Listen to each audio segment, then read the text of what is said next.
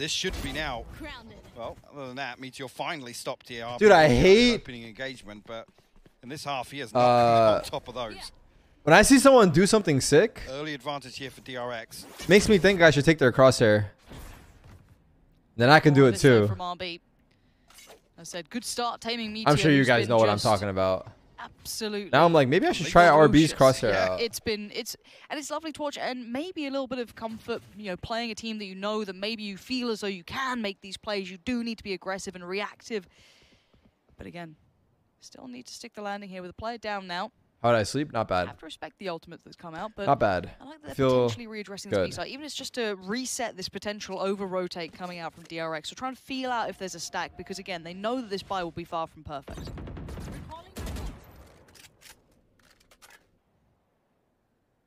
Three B, but on A.